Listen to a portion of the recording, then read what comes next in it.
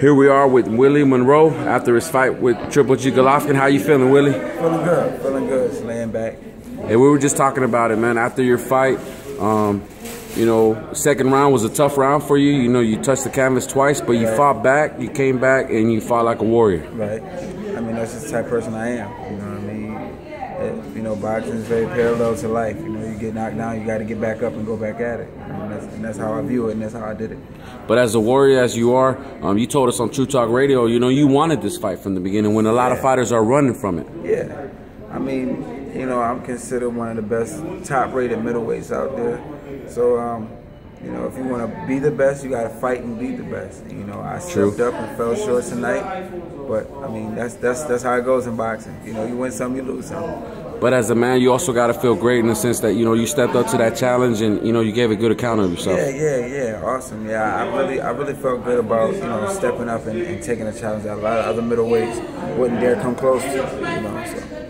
And not only the fans, but also your promoter, Artie Paluto, are proud of your effort. Yeah. And even HBO saying they're going to bring you back after tonight's performance. Yeah. You know, I gave that must-watch TV. You know, after the second round, and I kept getting hit on the hips and like around my butt and kidney area. So my whole right leg locked up on me, so I couldn't really move like I wanted to. So I said, "Hey, forget it. We're just gonna take the fight to him, man." You know. Now, you being in the ring with him, man, how did you feel Golovkin's power? He's definitely had good power, but like I said, this is about punch placement. You know, I mean, it's one thing to hit hard, but when you punch it, when you place your punches correctly, it's a lot like Trinidad used to do. Like Trinidad was one of the best. Chavez was really good at that. You know, even if they didn't hit you hard, they always hit you in the right spot. You know, so and that's what he's good at. You know, pinpointing shots and having great punch placement.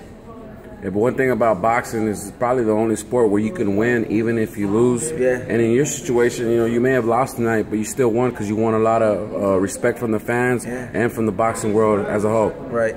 Yeah, I'm blessed. I'm tremendously blessed.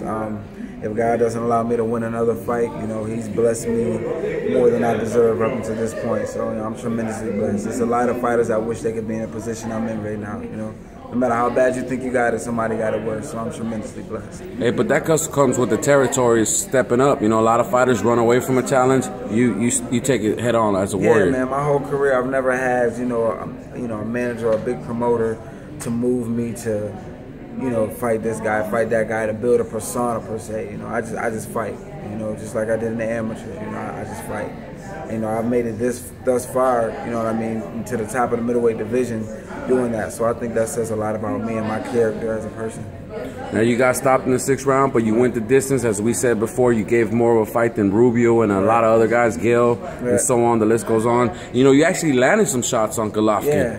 Yeah, I mean, you know, I have fast hands and, you know, I'm pretty tricky myself. And, you know, I could tell he didn't like it to the body, which is why I tried to stay in the pocket with him and everything. But you know, it didn't work out as planned. You know, I tried to go to plan B, and it was just, you know, a little too much for me tonight. But you know.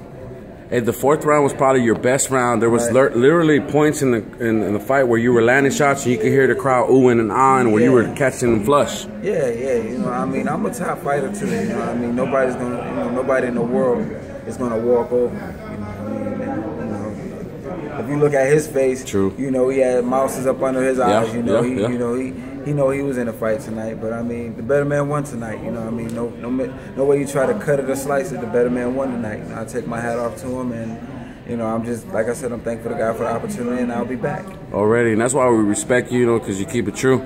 You got any final words for the boxing heads out there, Willie? God bless you guys, man. Thank you very much, and like I always say, walk by faith, not by sight.